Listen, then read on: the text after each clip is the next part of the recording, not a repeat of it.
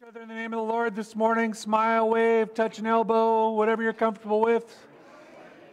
Merry Christmas or Happy Thanksgiving, either one. Good morning. Good morning. Do I get to meet some more people today? Yeah. This is my dad's. This is my cousin Kathy. Kathy, nice to My meet you. dad's sister, my Aunt Marge. Nice to meet you, Marge. And we met last week, right?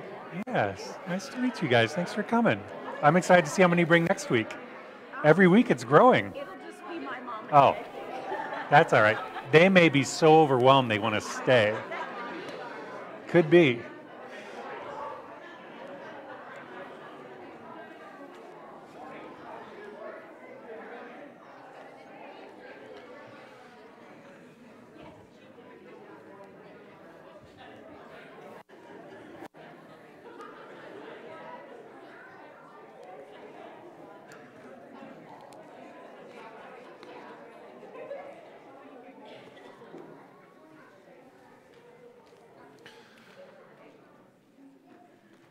Welcome to worship at First Reformed Church. I have a handful of announcements to go through before we get started this morning, including today we're going to be remembering all our hunters who are out this morning. We had a good batch at the Hunter's Blessing and breakfast this morning.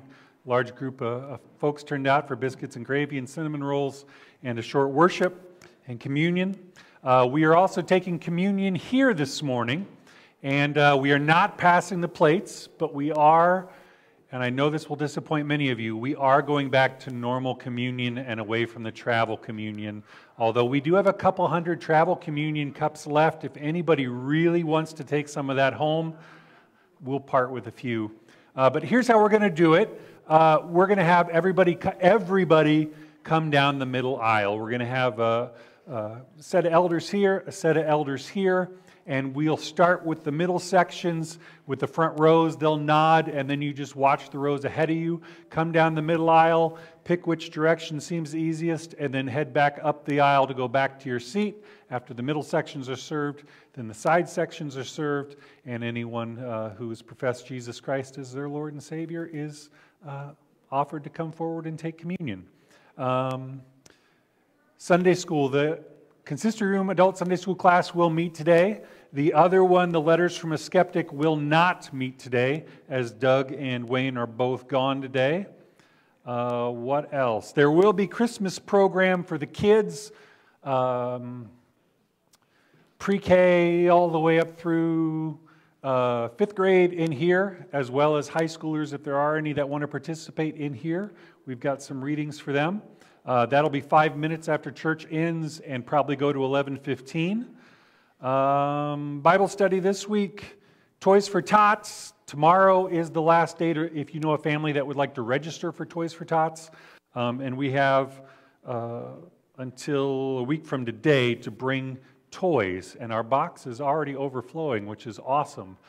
So we would just encourage anybody who still wants to do some shopping this week. We're looking for toys for kids up through age 14, boys and girls. You can just bring them and drop them off at the box until next week on this day.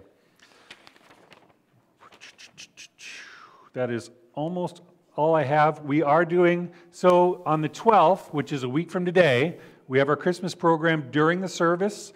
After the service, we're doing a pizza lunch in the fellowship hall. You're encouraged to bring your favorite Christmas treat or dessert for a Christmas treat potluck, which there is. You can, if you haven't seen it yet, there is a trophy out on the mailboxes. We'll vote for the best Christmas treat or dessert. And we're also having what was formerly known as an ugly sweater contest. Someone said to me, my sweater's not ugly, I think it's pretty. That's why I bought it. We're going to redub it Creative Christmas Sweater Contest. If it's beautiful, great. If it has jangly bells, great. If it's terribly ugly, that's great too. And there will be some secret judges who judge the greatest one. We have a trophy for that as well. Also, keeping the fun going even a week beyond that, the following week on the 19th, we're going to have a prize for the First Reformed Church 2021 Christmas Movie Madness. It is a March Madness style bracket, but it's all Christmas movies.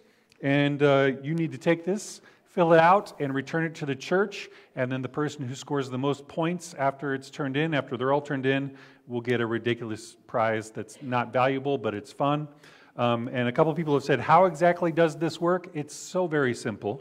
For instance, the top left, it says, It's a Wonderful Life versus The Bishop's Wife. Which Christmas movie do you like better? Which one would you prefer? Which one do you think is more popular?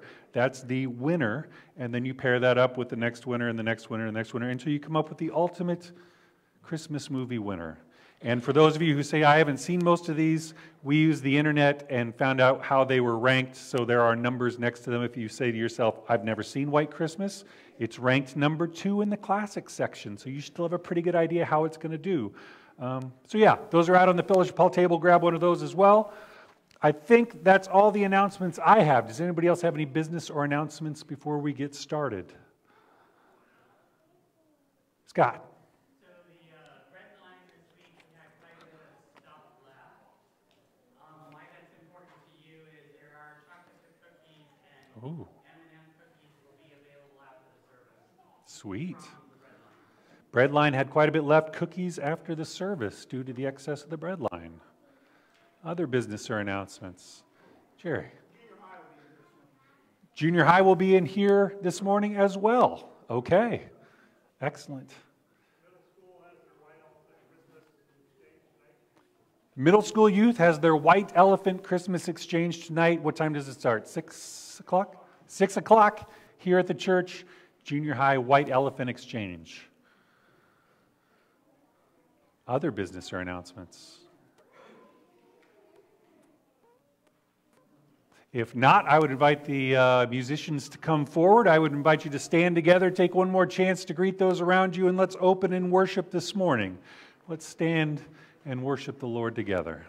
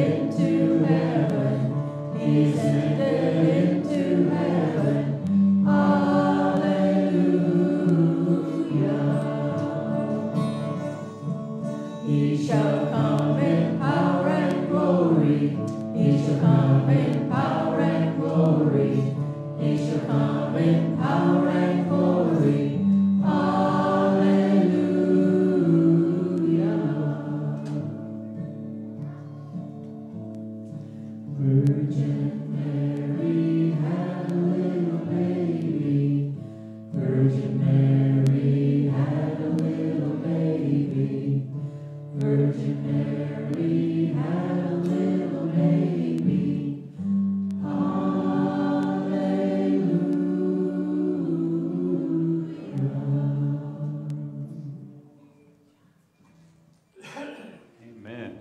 You may be seated. I'd like to invite up the Striegel family this morning to light our Advent candles.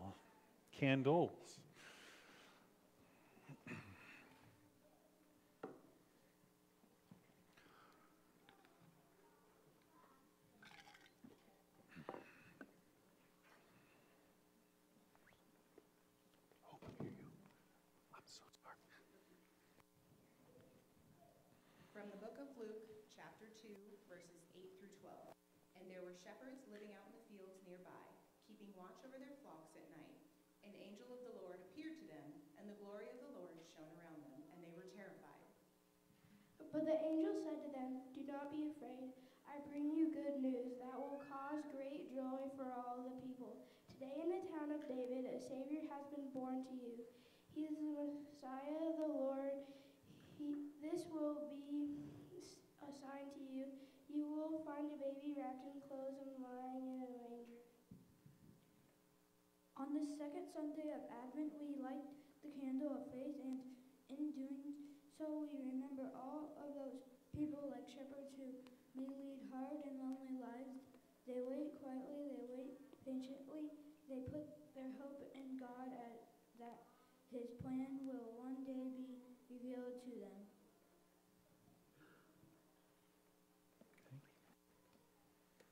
Thank you, Striegels. Thank you.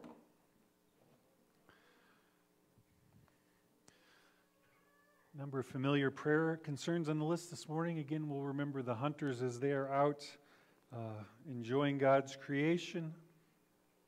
Continuing to pray for Kurt and Alicia Briles. Kurt said he's got an MRI coming up to see how things are going, so we'll keep that in our prayers. Continuing to pray for Arvin Vanderlinden, Bonnie's ankle, Dave's treatments as he goes back and forth to Iowa City. Lauren Verers, who is at home. I don't know if Margie's here this morning. I didn't see her come in. I don't have my glasses on, so wave if you're here. And then I do see Sandy. The last I'd heard about Herman, but I haven't heard in the last 24 hours, was that he's doing better and hopefully soon moving on to his next location for therapy, but still at Lutheran for the current time. But he's had a good 24, 48 hours, and that's what he needs to move on to the next place. So, perfect. So we'll be continuing to pray for Lauren as he recovers at home, and Herman as he looks to hopefully move to his next location for physical therapy. And then also praying for a friend of Mary Catherine's. I always want to call you Miss Mary Catherine, but I catch myself every time. But to just say Mary Catherine feels odd to me. We're praying for a friend of Miss Mary Catherine's who has, necrotic pancreatitis. And are they still in the hospital?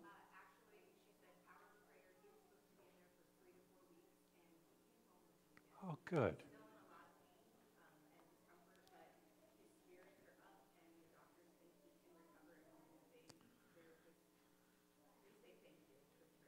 Excellent.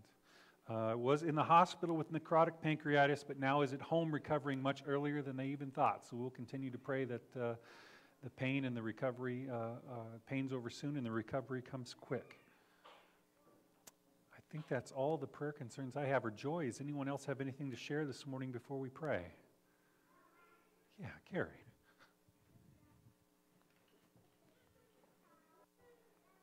Just because people have been asking, we got Mom and Dad moved. The house is empty. I'll tell you, 48 years worth of stuff.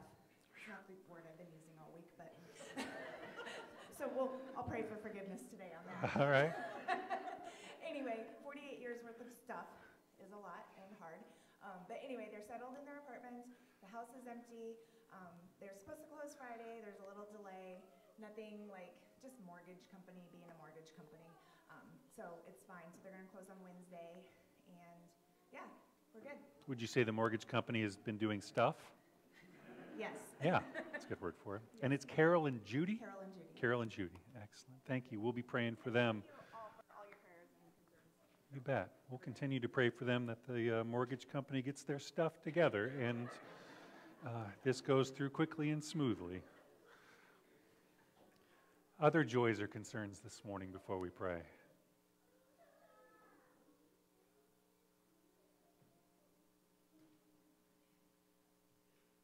All right. If not, I'd invite you to grab the hand of somebody sitting next to you.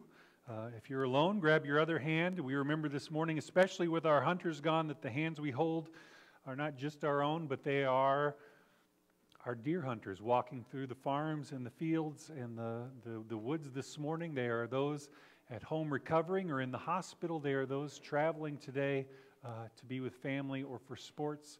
We will raise them all up in prayer this morning as we hold one another's hands. Let's pray together.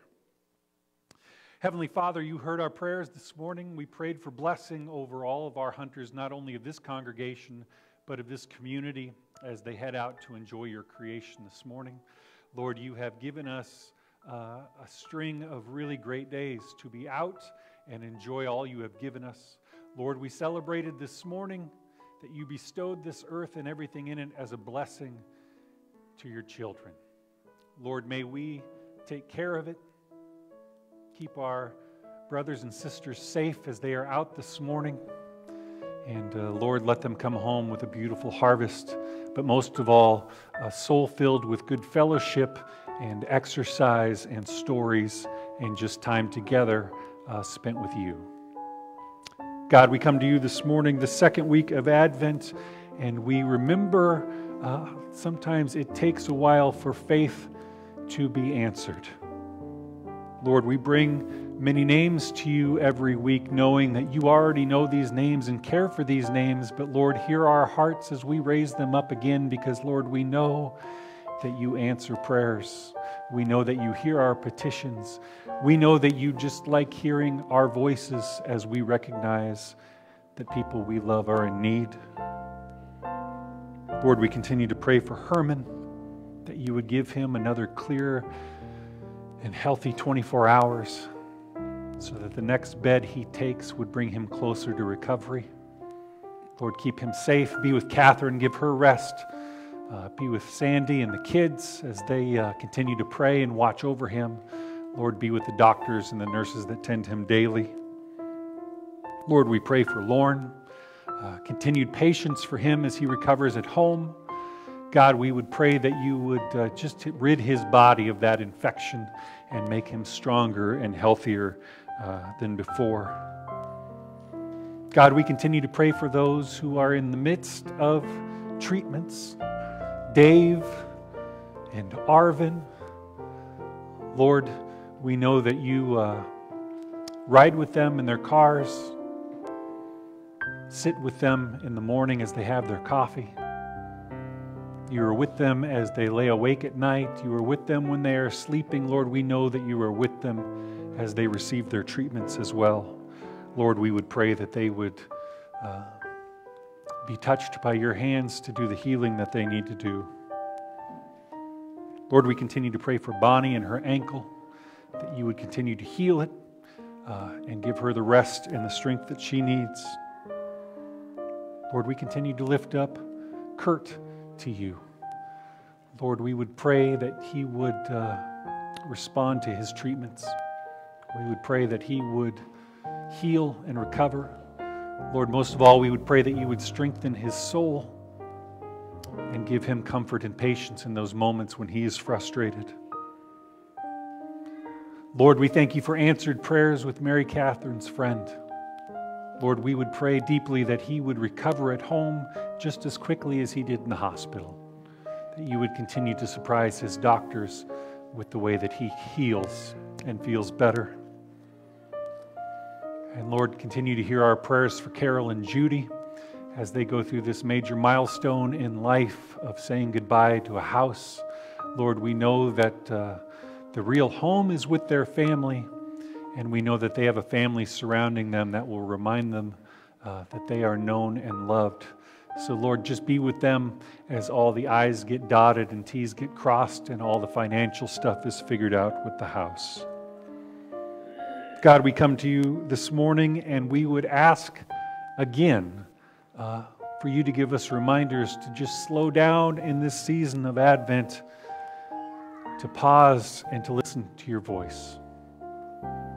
Lord, we know that as Christmas gets closer, it seems like the days speed up. We can't wait for Christmas break. We can't wait for spring. We can't wait for family get-togethers. We can't wait to get our shopping done. We can't wait for Christmas morning. Lord, so often we think all of these things that we can't wait for need to happen so soon, and yet when the season is over, we have failed to stop and just reflect in the moment. Lord, give us the hearts of the shepherds on the hill who spent months, if not years, just silently waiting on you, to hear the good news that a baby had come, that they may rejoice and know that they are known and loved and forgiven and called to follow you.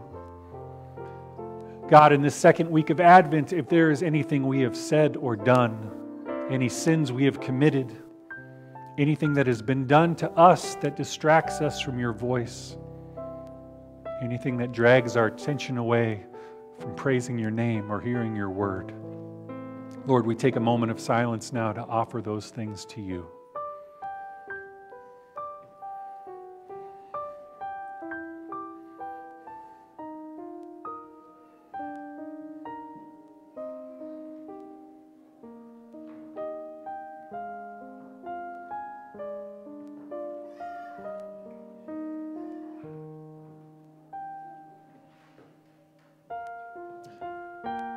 Father, as we close this prayer, we use the words that your Son, Jesus Christ, taught us. Our Father, who art in heaven, hallowed be thy name.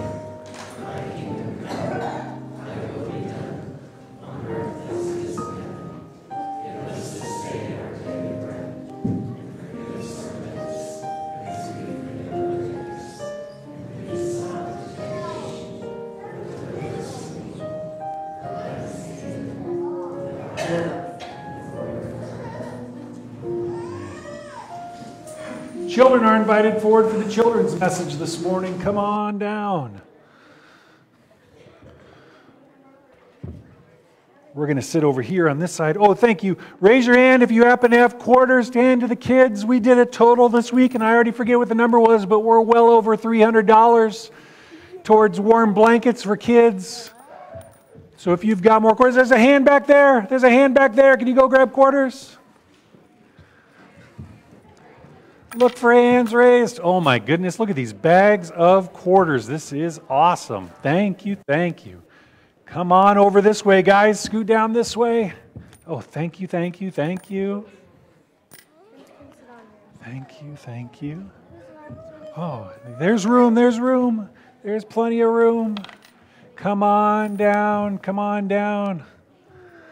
Oh my goodness gracious, look at all these quarters coming in for blankets for people who need warm blankets. This is... I do remember we did dimes and they were so full. Here, come on down this way, guys. Everybody come down this way. We're going to stay as far away from the open flame as possible. Ella, can you lead them over this way? We'll come sit down right here in front of me. Come on down. This way, guys. Oh, any more quarters? Any more quarters? Oh, there's a few more. All right, grab a seat. Grab a seat. Thank you. Do I hear any more? Okay.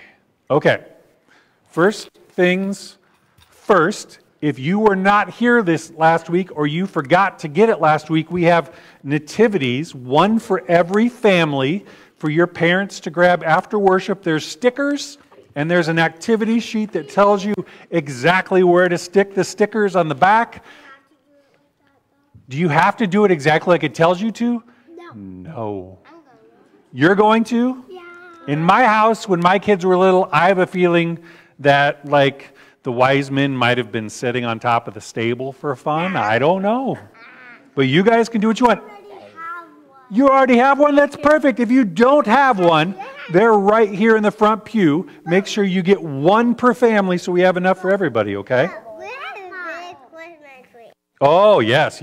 You can keep it on your fridge. You can keep it by the Christmas tree. This one's yours? Yeah. Perfect. We got one. I will save it right back here for your folks after church. We got one. Oh, you got one. You already got one. Yeah, perfect. All right. Now, who remembers, we just heard a Bible story from Timothy and Emily and William's family. Does anybody remember what the Bible story was about? No? Does this help? Yes. What's this? Sheeps? Who's watching the sheeps? The shepherd. The shepherds. There are shepherds watching over their sheep, but they're not looking at the sheep, are they? No. What are they looking at? The sky. The sky? What are they looking at in the sky? Angels. Where are the angels? I don't know. They're vanished. There's no angels. Because they're vanished. Well, no, they haven't been drawn yet. This is your assignment this week, is when we, after we pray, to take your colors and take your sheets, and you get to draw the angels that the shepherds see, the angels that showed up and said, there is a baby Jesus on the way. And like always, if you want to give me your sheet after you're done to hang up in the window, I'll hang it up. Otherwise, you can take it home. I'm going to give it to you. You're going to give it to me? Oh, I love it. I love hanging colored sheets up on the windows out there. And then today after church, we're going to have Christmas program practice. And this is very important. Even if a child has not been here for a single day of practice yet, we can plug them right in. Even if somebody shows up next week during the program, well, not during the program, we'd try, I guess, but next Sunday morning, we can plug somebody in even on that Sunday morning into the Christmas program because we've tried to make it that easy. And there's one more thing we got to do, and that one more thing is, oh, Ava, It took them forever to find the boat last week. They looked and they looked and they looked, and I finally had to say over there, and then they looked and they looked, and I finally had to say in the pew, and then they looked, and I was kind of like, next to the hymnal, and then they found it. And who was it, Brooks, that hit it last week? Beckham hit it last week. I don't know what it is. And here's what I'm going to say.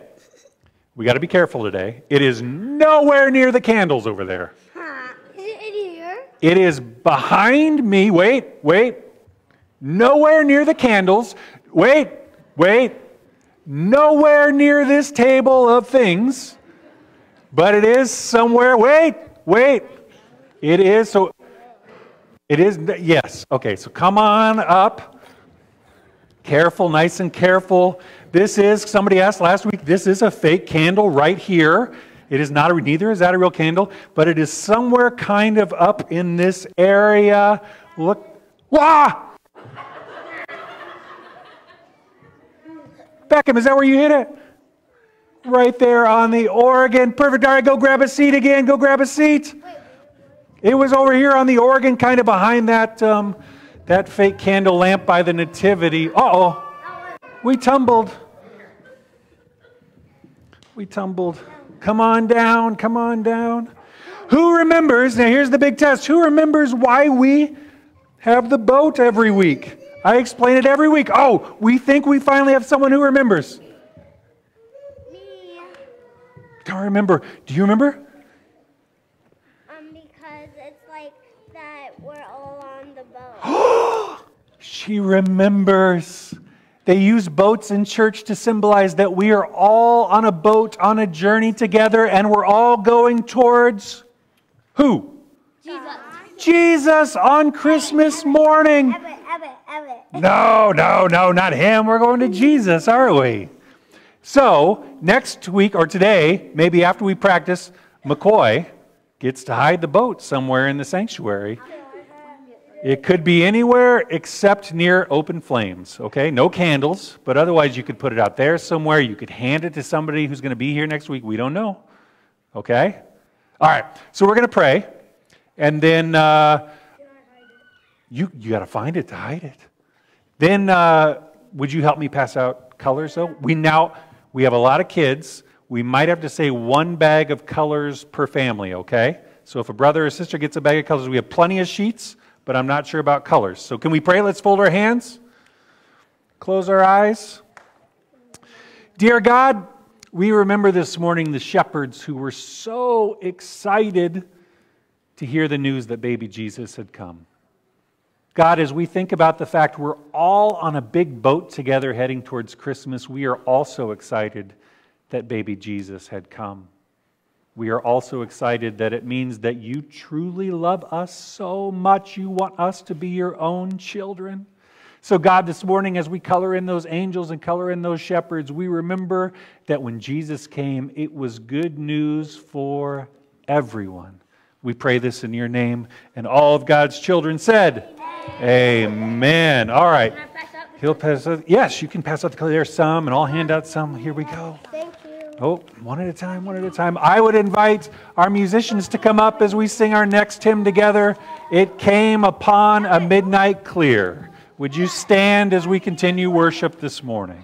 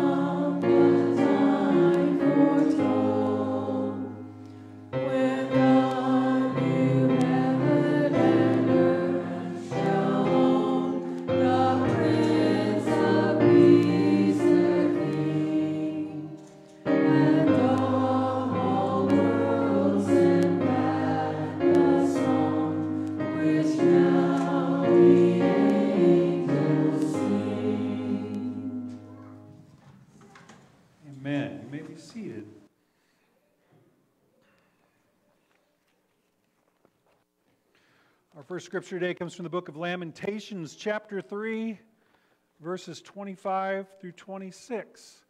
And we will read it together as a congregation. Would you read with me from the book of Lamentations?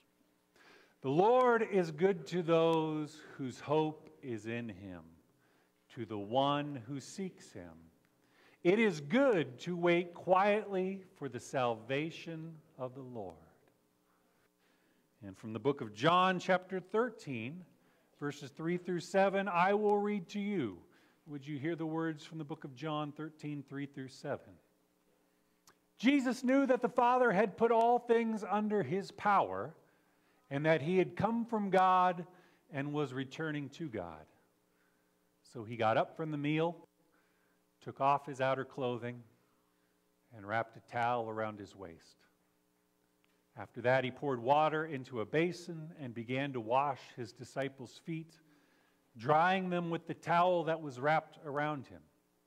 He came to Simon Peter, who said to him, "Lord, are you going to wash my feet?" Jesus replied, "You do not realize now what I am doing, but later you will understand." The word of the Lord. Thanks be to God. Faith is the ability to not understand or not know what is coming next, but to trust that God is in control and has a plan. It is the same faith that the shepherds would have had out in the field as they had waited their whole lives, not even knowing that a baby was coming, but just knowing and hoping and praying that God had a plan for a Messiah someday. It was the same hope that the disciples had, not knowing Jesus was about to die, having faith that he had a plan that when it did go into action, they panicked and ran because they did not understand what was going on. Jesus even says at the end, "You're not going to get this. This may not make sense.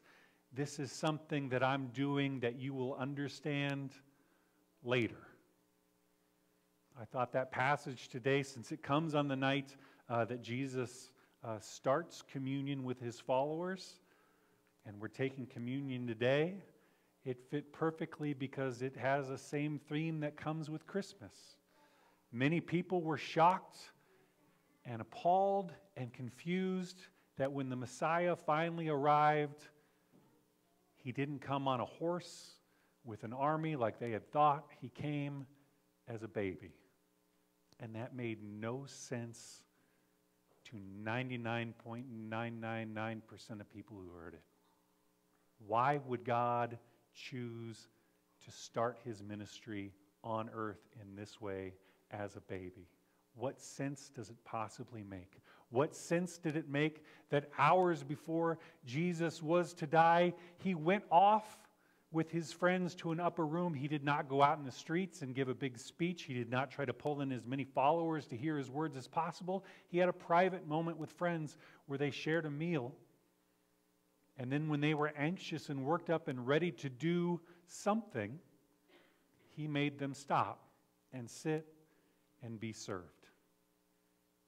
Birth, death, both happened in a way that the people around him said, "I don't get it." One of my theories about why God did what he did is because when babies come into the world, life changes drastically. I would say before we had kids, we had life fairly well figured out. We knew where most of the aspects of our life fell into place. We knew that, for instance, when Christmas arrived, Andrea was the wrapper. She wraps presents more beautifully than I do.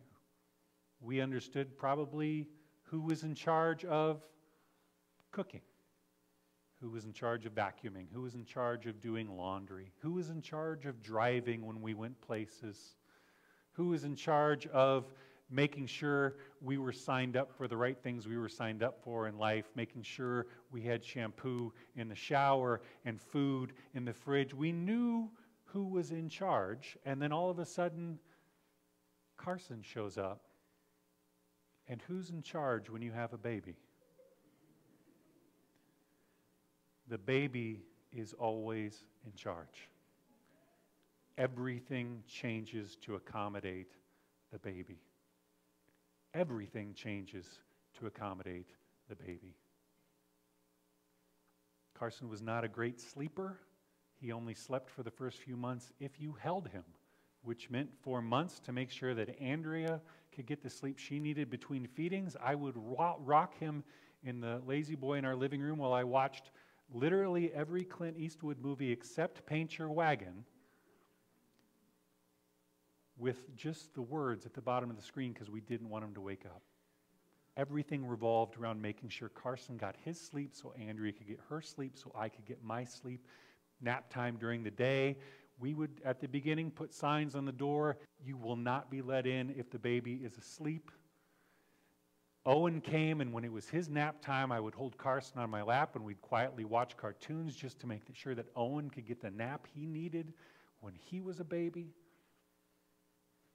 I remember one time coming back from a trip in South Dakota, and when we drove that trip from South Dakota to Iowa, which we did many times before we were married, and before we had kids, it's very different. We would just drive through, maybe stop once to get a meal, drive through. The moment you put a baby in the car, you stop.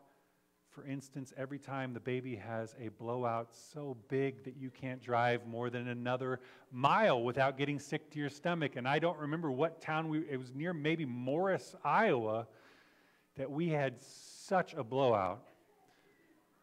No spare wipes. It was out of the clothing. It was everywhere. And we just stood on the side of the road, and our whole day was changed because the baby is the one in charge. How interesting is it that when God wanted to get our attention, wanted us to stop doing what we're doing, wanted us to pay closer attention to his kingdom, he did not send a warrior on a horse. He did not send a politician or a king. He sent a baby. To consider that these shepherds in the field whose full-time job was to 24 hours a day make sure someone was on watch for these sheep. You cannot leave the sheep's side for any reason, and yet what trumped that was a baby. The baby shows up. The baby's in charge. Jesus, on the night before he was arrested, before he went to his trial, before he was hung on the cross, again, is not out in the streets healing, speaking, traveling, bringing in more followers. He makes his followers stop and pause and reflect.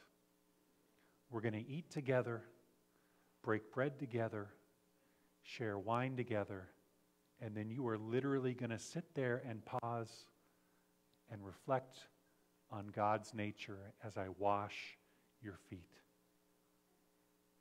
Before so many major events in Scripture, God has instilled a moment where he says, slow down.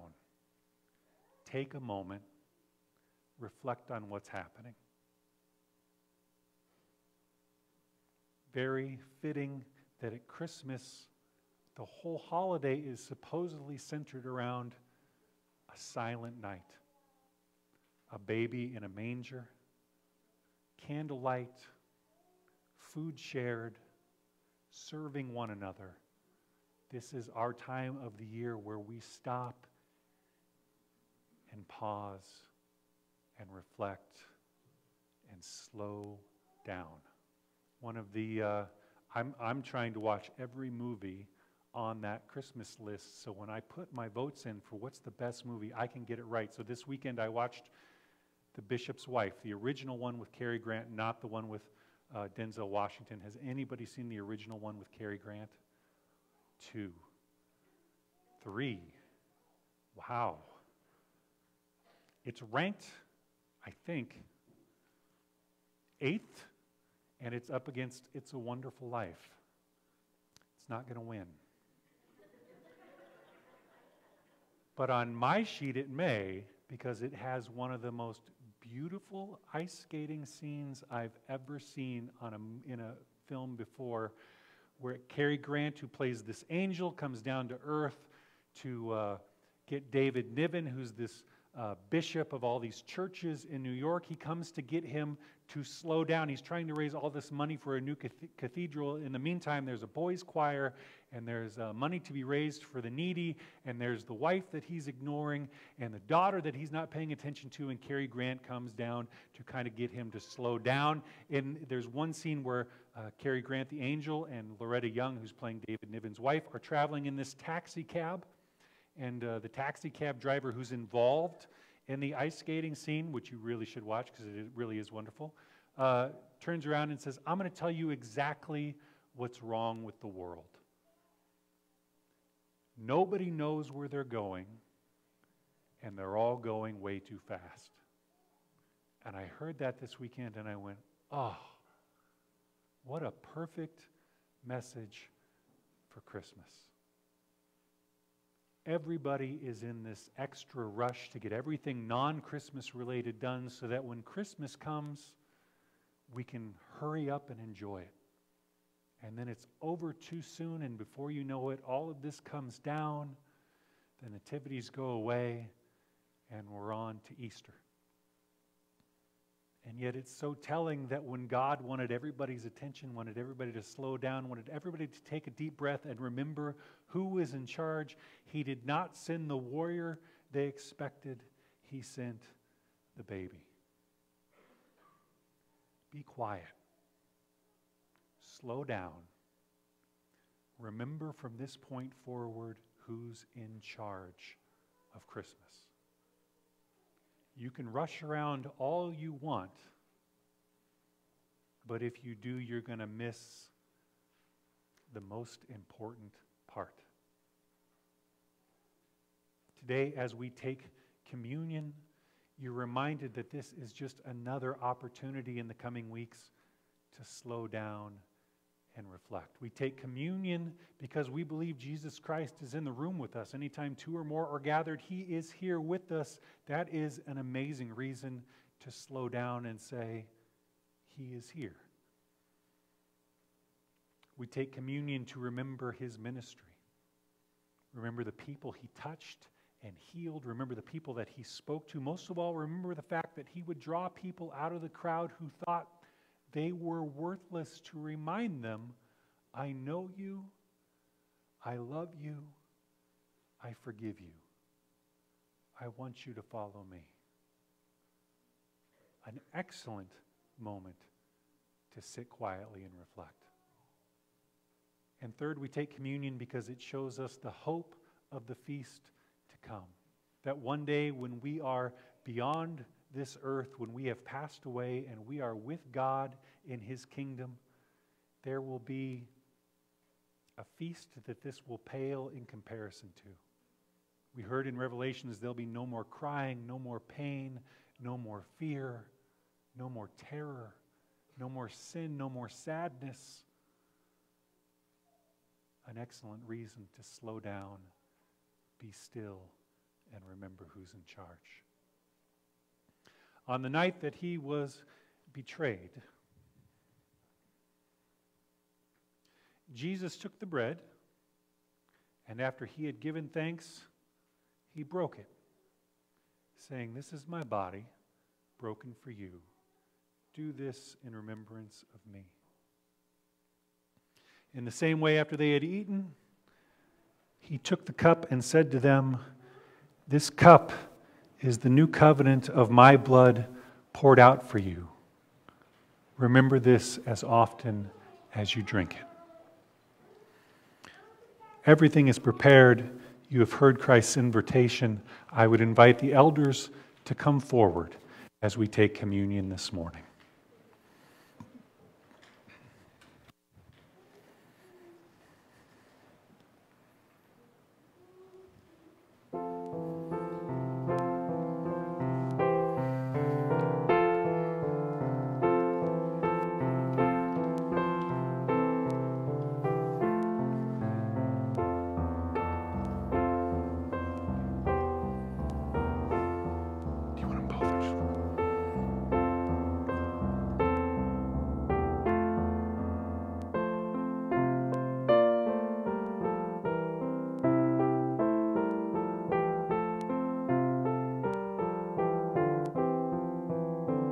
rows, have everybody come down the middle, exit to the sides, and head back to your seat.